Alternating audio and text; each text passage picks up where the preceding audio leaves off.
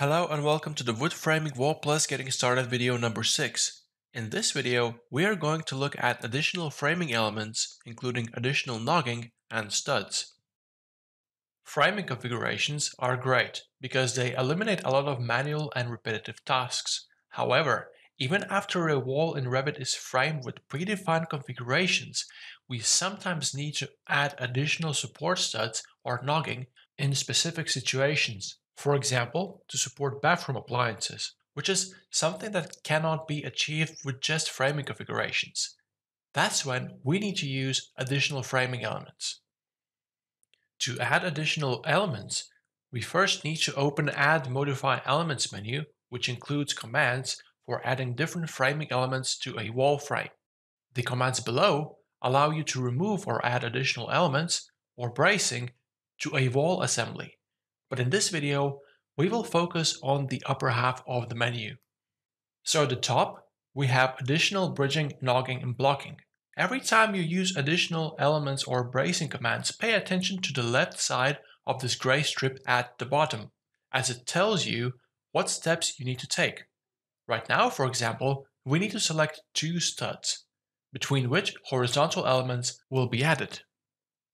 Now, we can define additional element settings. For example, let's make it a rotated nogging spanning through several studs on the external side of frame.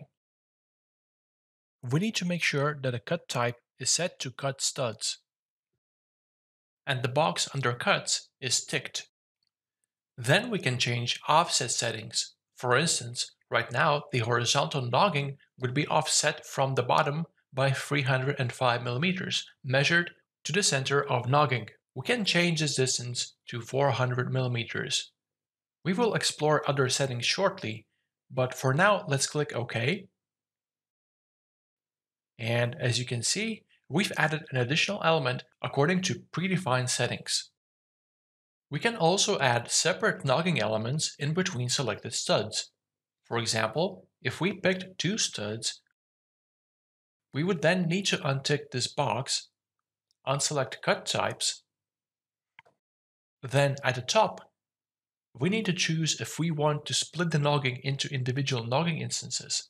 So let's choose split at each stud.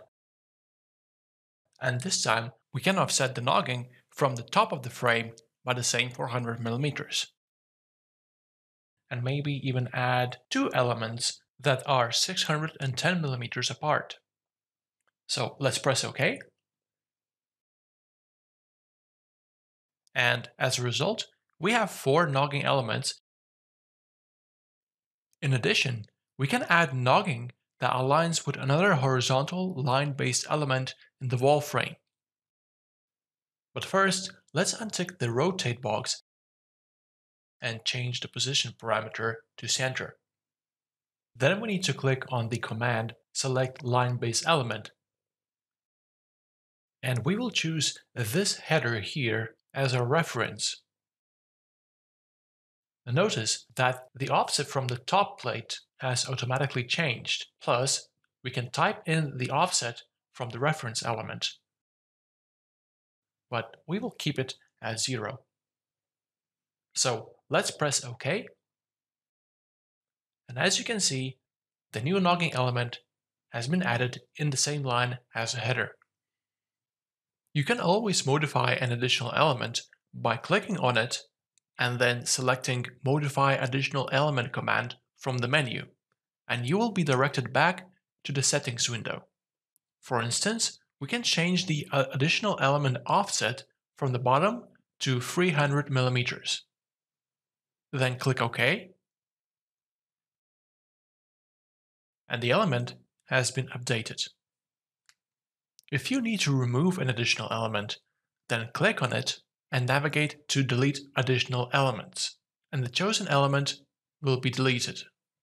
Besides nogging, you can also add additional vertical elements, including additional studs, vertical block, and additional support stud. When you click on the Add Additional Stud command, you need to select any element in the framed wall. Let's pick this stud, for example. Then, in the dialog, Pick the direction from the reference element,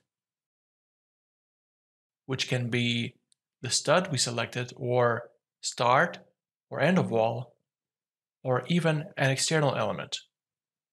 So right now, for instance, we will add a new stud 250 millimeters to the right when facing exterior from the chosen stud. We can also add more than one additional stud and type in a desired spacing between additional studs. And as you can see, we have just added 2 additional vertical studs. But notice that horizontal nogging and studs do not intersect properly here. To fix this, we will update this frame using the Update Frame command, or you can uncheck this box in Framing Configurations Modify Settings tab, and the frame will update automatically after inserting an additional element. As a result, these framing elements now intersect properly. Vertical block is very similar to additional stud, except that it can be pre-assembled. It also replaces common studs if they collide.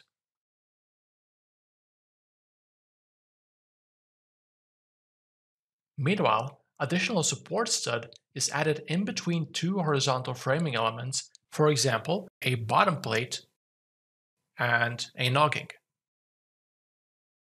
The additional stud distance is measured from the nearest existing stud to the right, if we were standing in front of the exterior of a wall. You can also select a line-based element as a reference.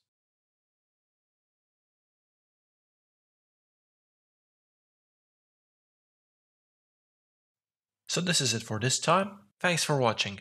Until the next time.